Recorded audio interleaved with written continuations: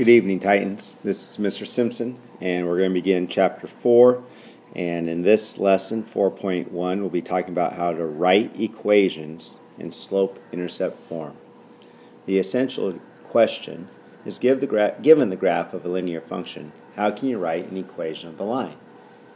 Now, one of the definitions that we want to make sure you put down in your notes, so in your journal book under linear model, a linear model is a linear function or a linear equation that models a real-life situation. First thing we want to do is, it says write an equation of each line with the given slope and y-intercept.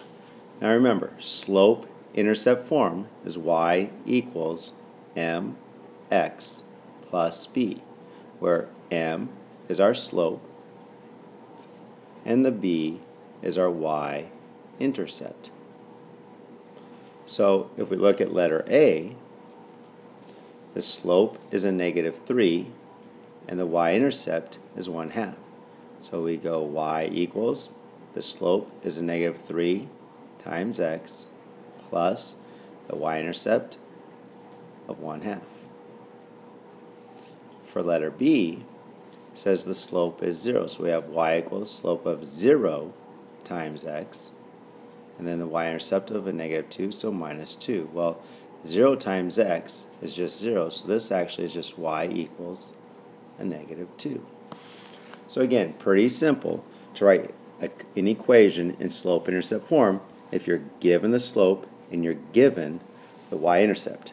You substitute the slope in for m, the y-intercept in for b, and you're done. Now they want us to write the equation of a line in slope-intercept form given the graph. Well, in order to write an equation in slope-intercept form, we must first know the slope.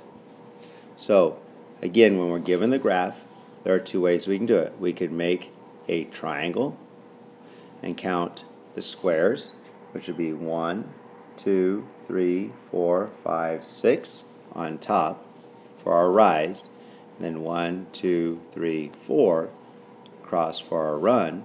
And since it is a positive slope because it's going up and to the right, my slope is 3/2.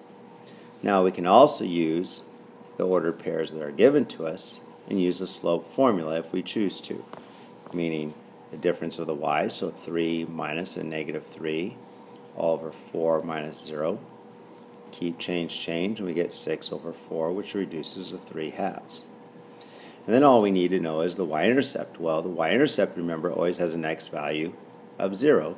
So in this case, our y-intercept, or our b, is just a -3. So the equation of this line in letter A would be y equals 3/2 times x minus 3.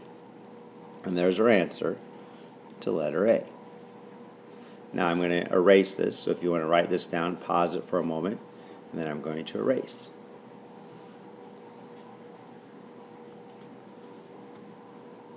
If we look at example B, again, we could go ahead and make the triangle here and count, it's not very good, squares again. And so if we look here, we go 1, 2, 3, so we're down here, and then we go across. So we have 1, 2, 3, and then 1, 2, 3, 4. So we went down 3 over 4, and since this is going downhill, it's a negative slope, so that's a -3 fourths. So our m is a -3 fourths.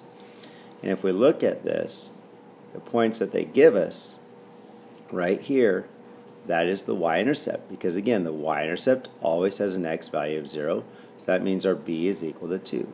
So now I know my slope, and I know my y-intercept, so I can go ahead and write the equation of my line in slope-intercept form.